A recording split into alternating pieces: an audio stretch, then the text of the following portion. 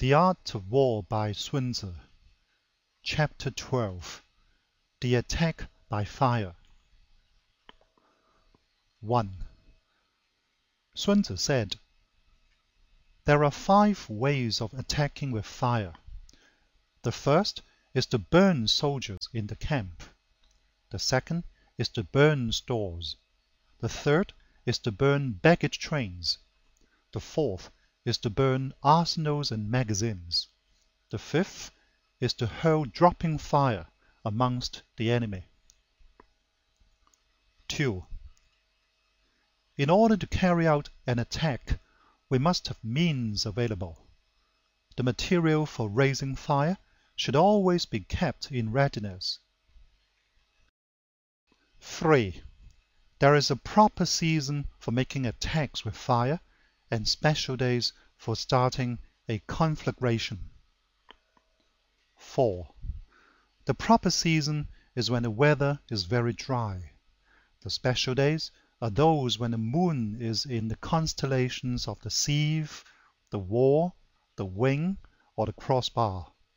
For these 4 are all days of rising wind. 5. In attacking with fire, one should be prepared to meet 5 possible developments. 6. 1. When fire breaks out inside to enemy's camp, respond at once with an attack from without. 7. 2. If there is an outbreak of fire, but the enemy's soldiers remain quiet, bide your time and do not attack. 8. 3. When the force of the flames has reached its height, follow it up with an attack, if that is practicable. If not, stay where you are. 9. 4. If it is possible to make an assault with fire from without, do not wait for it to break out within, but deliver your attack at a favorable moment.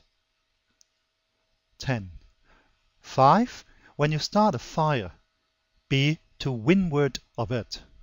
Do not attack from the leeward. 11. A wind that rises in the daytime lasts long, but a night breeze soon falls. 12.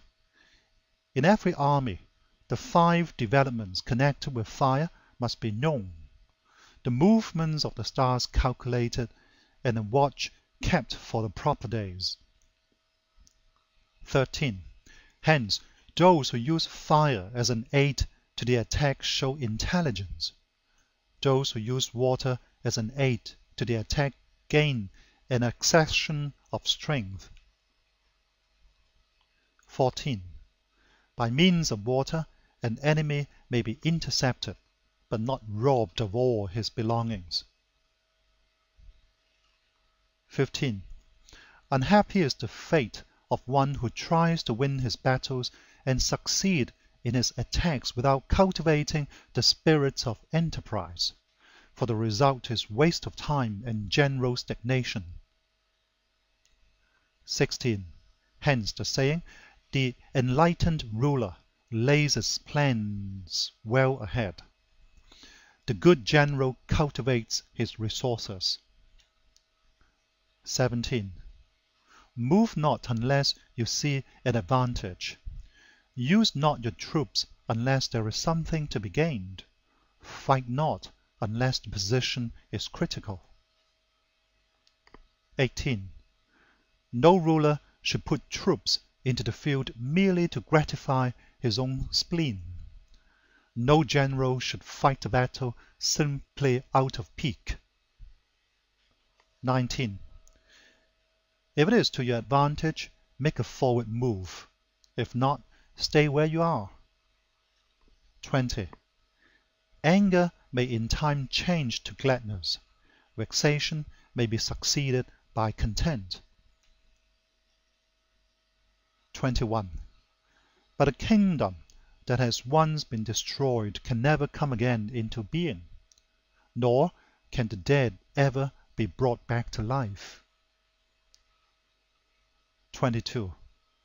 Hence, the enlightened ruler is heedful, and a good general full of caution. This is the way to keep a country at peace and an army intact. End of chapter 12.